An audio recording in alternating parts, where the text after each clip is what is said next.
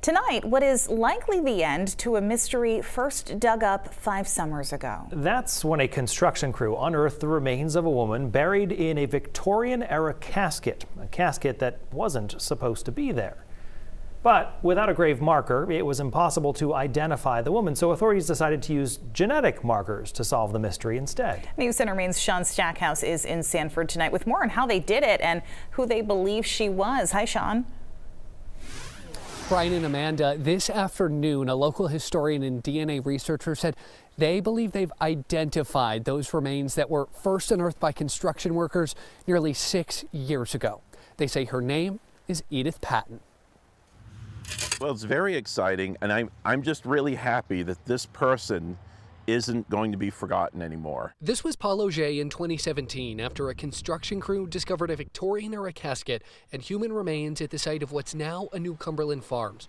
Now, nearly 6 years later, that person isn't forgotten. They've been identified as Edith Patton, who lived from 1867 to 1891. The power of making DNA connections and how important science is in our lives and the development of science in this field.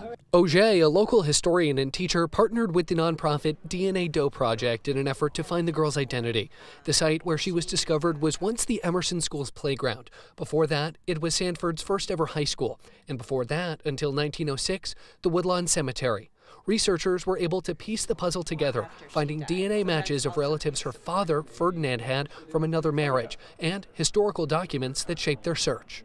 I think the two most important pieces of information were probably the divorce records that we found, and then that 1900 census, where we knew that 2 of the children of Lois and Ferdinand were deceased by that point in time.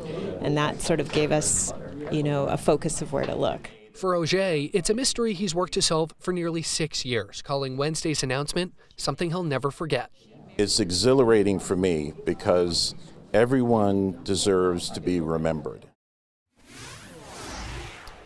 Brian and Amanda, Auger says that those remains are likely going to be decided where they'll be buried by the local leaders here in Sanford. Now, 2 options would be the Oakdale Cemetery, where several of those caskets were relocated from the Woodlawn Cemetery in the early 1900s. Also, a cemetery in Augusta, where several of Edith Patton's relatives have been buried. Sean Live in Sanford tonight, Sean Stackhouse, News Center Maine.